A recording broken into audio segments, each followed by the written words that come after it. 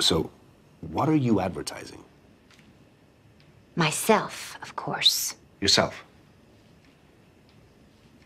Myself. You want to put up posters of yourself, just you, around the city. Mm-hmm. Yeah. Why not? Nobody's ever done it. Why not start now? I bet people will talk about this 100 years from now. The mystery of Angelyne has become a media obsession. So, Angelyne, what exactly are you famous for? I'm famous for being on billboards.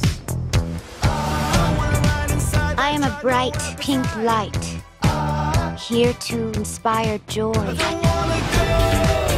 So, why billboards? You want to grab people's attention? You have to tease. What happens now? Now, we wait.